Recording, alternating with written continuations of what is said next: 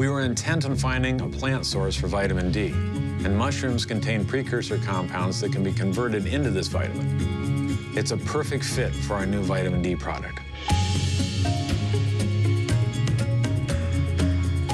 Mushrooms thrive in low-light environments that are also cool and moist and have a lot of organic matter, just like you find in the forest.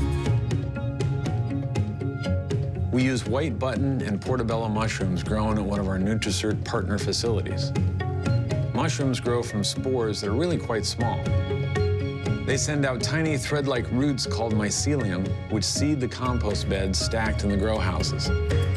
In the wild, mushrooms are produced seasonally, but by growing them indoors and controlling CO2 in the atmosphere, we're able to trigger mushrooms all year round.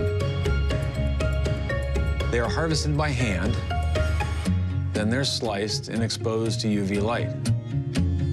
In controlling the light exposure, we maximize the production of vitamin D in the mushrooms, something they don't make as much of in nature because they don't grow in brightly lit areas.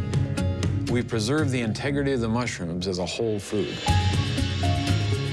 Mushrooms are an impressive nutrient source, and we really think it's worth the effort to use them in our vitamin D supplement.